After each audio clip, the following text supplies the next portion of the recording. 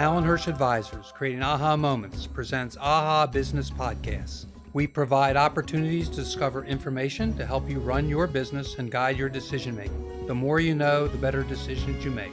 For more information, log on to allanhirschadvisors.com. I'm your host, Allan Hirsch. Welcome to tonight's podcast. My guest tonight is Jorge Castro.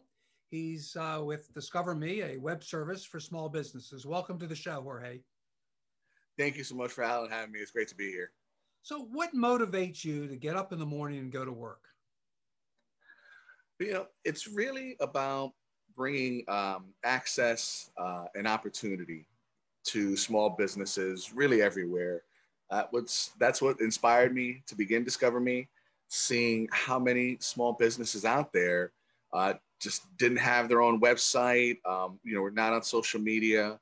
We're not really taking advantage of the opportunities out there to grow, and realized that there were a few different kind of barriers that small business folks were facing, not the least of which was the thought of paying $4,000, $5,000, $6,000 or more for even the most simplest websites, which of course many small businesses can't afford to do.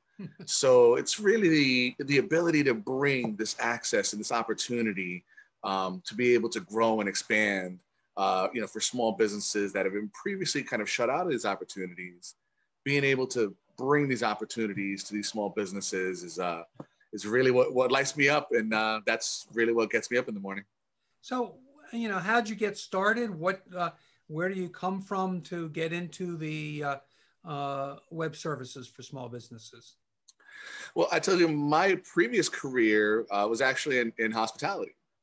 When I was in college, I did my undergrad at Trinity College here in Hartford, Connecticut. And as a college job, I decided to become a bartender. Figured it was a great way to earn some extra money on the side, have some fun, working mostly on the weekends, wouldn't interfere with school. And kind of lo and behold, I ended up falling in love with the hospitality business. Ended up doing that for over 20 years. I'm actually a graduate of the Johnson & Wales University Culinary School. So I've run bars, restaurants, nightclubs. I owned my own bar and restaurant for almost 5 years previously. So it was really over the last few years, I found myself craving a new challenge. Not necessarily burned out. I've always loved and still do love hospitality, but I wanted to try something different. I decided to go back for my MBA. And after I finished that, I did that at the University of Hartford, here, again, also in Hartford, Connecticut. And when I was done, I had a hard time kind of latching on sort of in corporate America, in the field I had concentrated in. And as time went by, it was just, it's kind of, all right, well, if nobody out there can find a use for me, I'm going to have to make myself useful somehow. Right. So I started noticing how so many little mom and pop, restaurants and other businesses just wouldn't have a website. I was completely kind of shocked by that. And, and I'm sure you know this from, anywhere you've ever traveled or anywhere any one of your listeners would live. The best food you ever find in a town is never going to be at a chain place or at a touristy place, often not even at the fancy places. It's at those little hole in the wall. You're absolutely right. That they're family owned, family run. Grandma might be cooking in the kitchen. Half the staff is family. In Italy, you find it all over the place. It's you just don't go to the tourist traps. It's you try to find your own way in some of these restaurants. And yes, it's the best food around. Exactly. And what I kept discovering was that I could never find their menus. Me being, one way or another, for one reason or another, kind of constantly on the go, I order a lot of takeout. I order a lot of to-go. And certainly now during the pandemic, obviously everyone's ordering a lot more, a lot more takeout, ordering a lot more to go. And I would find that, having lived in and around Hartford for so long, I know where all the little spots are in Hartford, but I could never find their menus online. None of these places ever had websites. And I'm saying at first I dismissed the idea. I said, Yeah, I didn't think it was a viable business idea. I said, there can't be that many businesses in 2017, 18, 19 that don't have their own website anymore. Could there be? But the more I kept looking into it, kept nagging me in the back of my mind, I kept seeing, man, this is a huge problem. And I've seen estimates upwards of 40% of all small businesses across America don't even have their own website. I was completely shocked by that. I didn't even believe it at first. I had to keep looking around, and sure enough, kept seeing numbers cited consistently between 30 and 40%. And as I researched it more, the reason really was what I had mentioned a little while ago, was that small businesses are essentially being faced with three choices when it comes to their websites.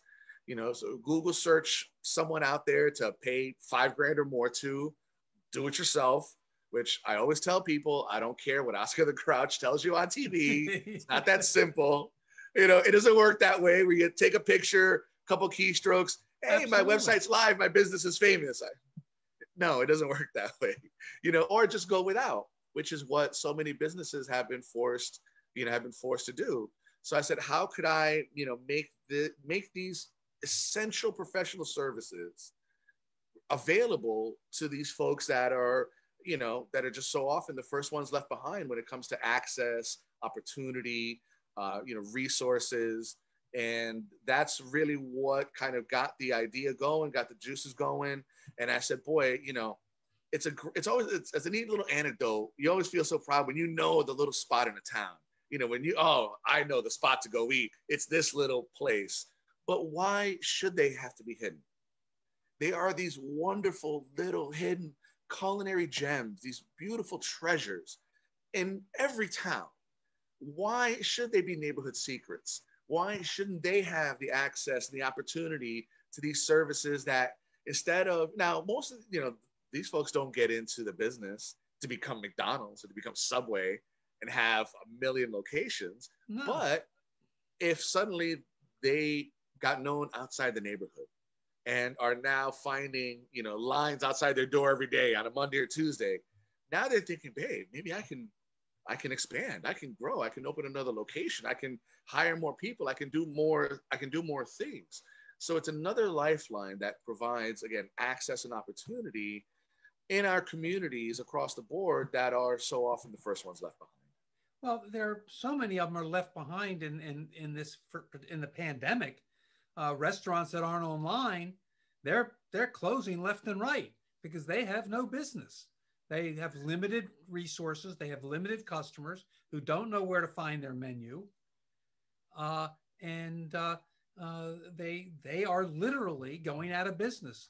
They've got to find a way to build a website, at least with a menu, and if they're a neighborhood place, with a e-commerce site, being able to have the customers come on and bill.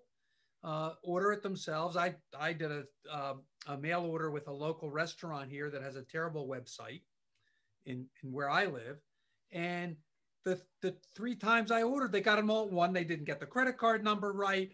Once they got the sandwich wrong. And there's if you make a mistake on a online system, it's your fault. Yep. If they make a mistake when there's no system, it's their fault. You could have said the wrong thing, but you thought you said the right thing. So you've got to be able to, particularly in this day and age with the pandemic, which looks like it could be going another 6 months, a year. If they want to survive, they need websites. So what makes you so special in working with these small businesses? What we're able to do, there's 3 things that differentiate us from any other local digital marketer you're going to find out there. One is our unmatched technical expertise. My partner, Kasim Omari, is actually a senior level software engineer. He's a lead developer with a Fortune 100 company.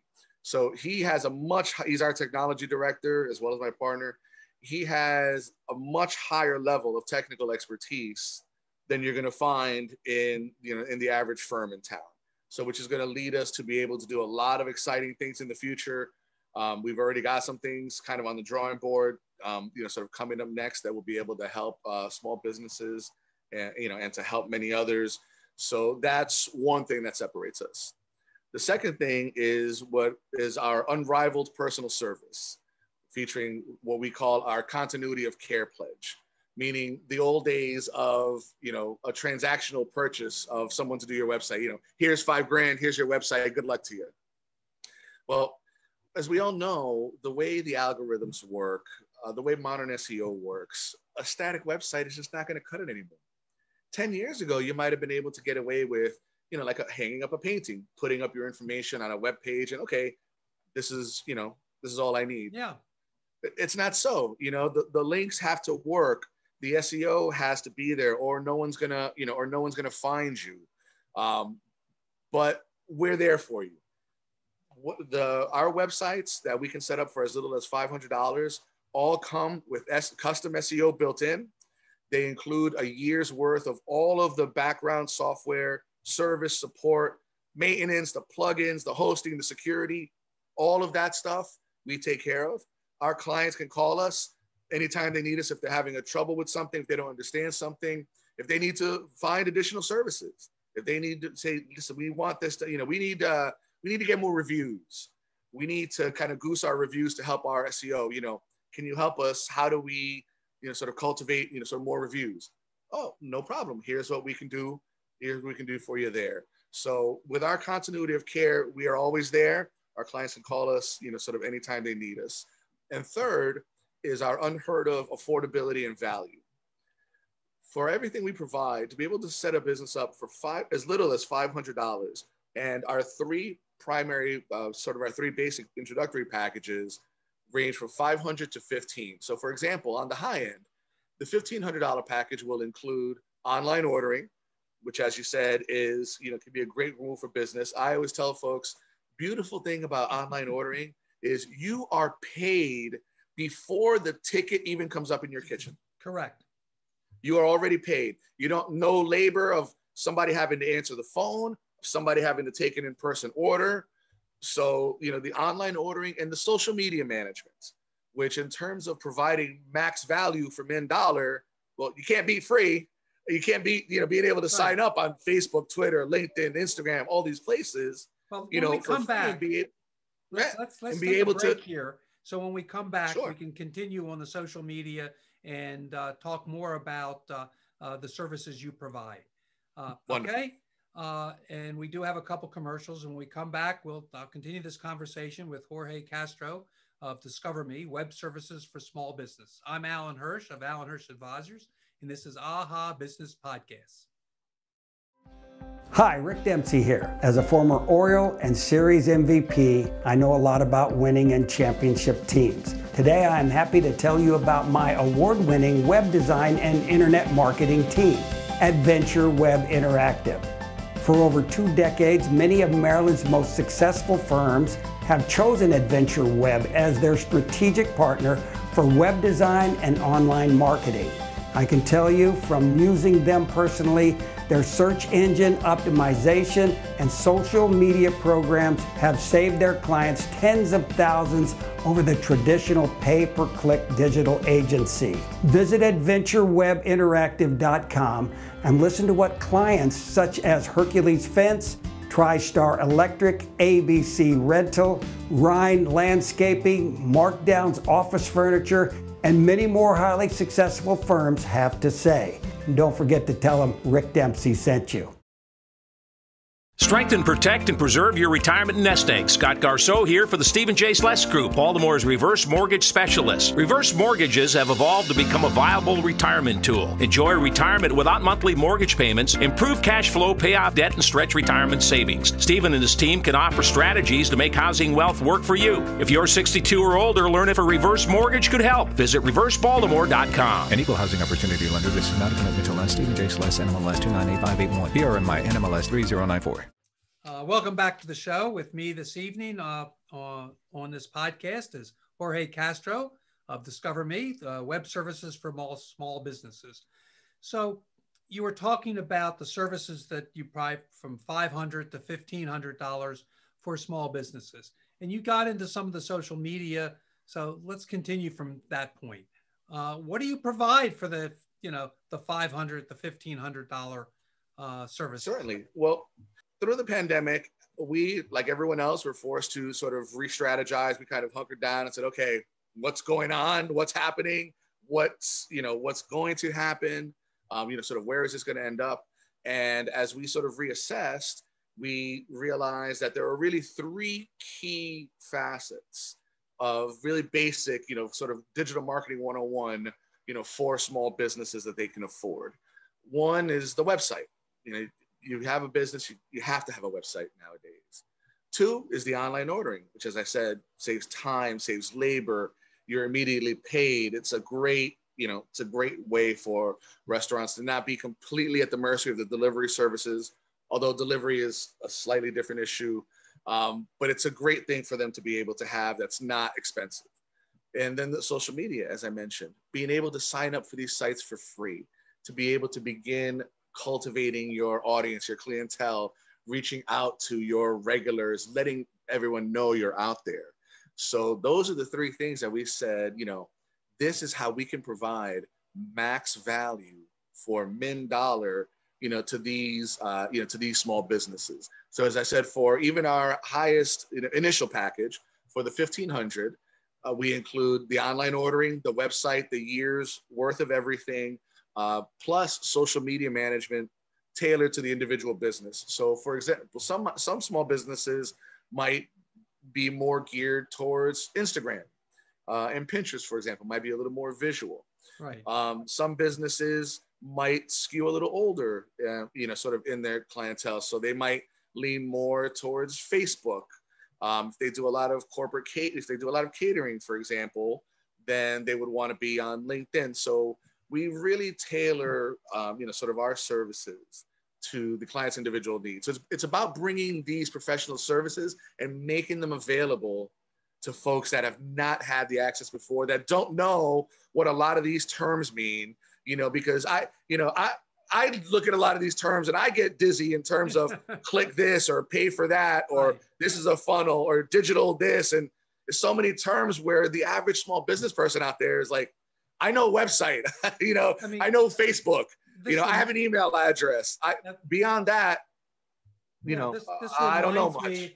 This reminds me of one of my clients that for 4 years, had a shop at the BWI airport that did very well. It was a new client this year, and she hit the pandemic. The airport shops were closed. What was she going to do for revenue? But she'd been collecting the emails from all the visitors, and it's a transient community. No one's necessarily lives in the Baltimore metropolitan area or Washington area. And right. She had 4,000, 5,000 email addresses. So we went and reconfigured her online business with an e-commerce and began emailing to these customers. Yep. Her profits exceed what she now does in the store.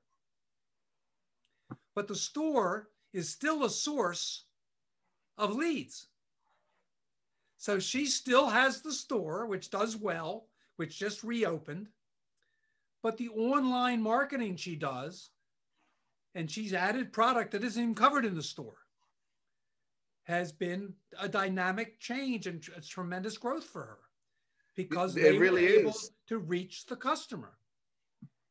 It's really it's the future. It's the next frontier. It's been the way, with the rise of Amazon and all of the competing, this issue of the last mile and how are we going to, do this? And, it's coming. It's coming more and more. The driverless cars and trucks, we won't be here tomorrow, but they're going to be here one day. So this is going to do nothing but continue in this direction. So for a lot of the small businesses, like for example, our first couple of clients, when we looked at, say, okay, what options do we have in terms of what client information, what customer information do you have? None.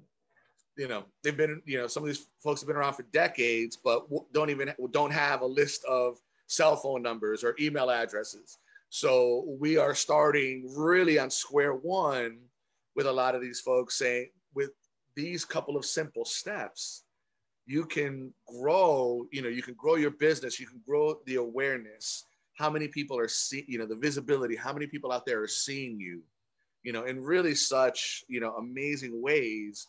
But they are just, it's either, sometimes it's a language barrier. Sometimes it's a technology barrier. Business owners, in many industries will skew, a little older.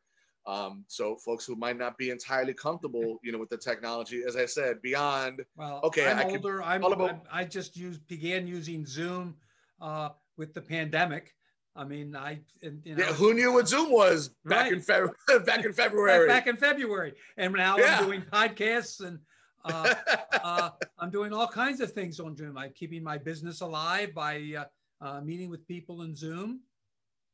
And it's been great for me. But I'll tell you, that's been one of the sort of the interesting silver linings professionally, has been the opportunity to spend the last few months networking and establishing relationships and connections with folks all over the country, because our intention has always been to create a national brand out of this. And I know you hear that all the time. You ever watch Shark Tank? Everyone always wants to create a brand, right? So I suppose we're no different in that sense. But in terms of this industry, now you have the big Mad Men type agencies, the big Madison Avenue, type places for the corporate big guys. That's another world.